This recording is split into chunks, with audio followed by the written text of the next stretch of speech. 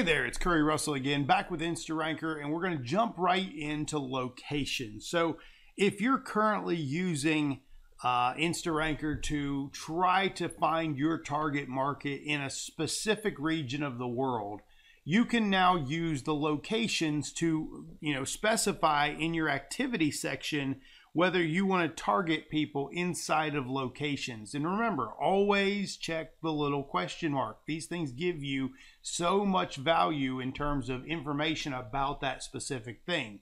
So check, always mouse over the question marks.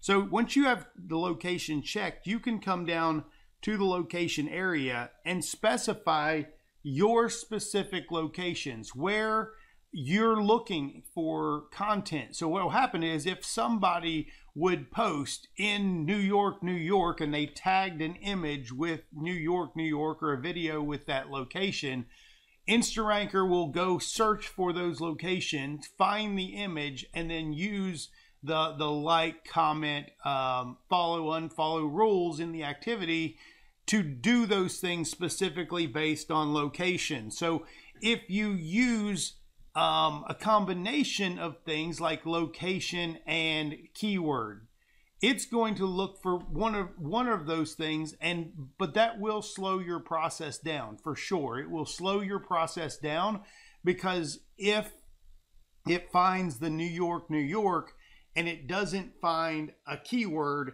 it's just going to it'll move past it. So it has to have both. So guys, location is really, really simple to put in. You click add location. I can specify search for, let's say, Huntington,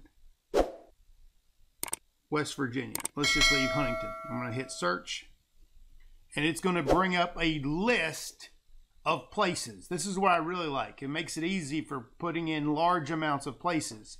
It's going to bring up a list of places, and there it is. So now I can say Huntington Beach, California. I could say Huntington, Huntington Library, Huntington, California, Huntington, New York. It's going to have all kinds of Huntingtons. There's Huntington, West Virginia. I could put that right there since it's close to me. And this is exactly how you add lots and lots and lots of local places. So if you're looking for a specific area that you're building a business in, selling products in, and want to have a greater local impact, make sure you click the box for location and specify tons and tons of locations.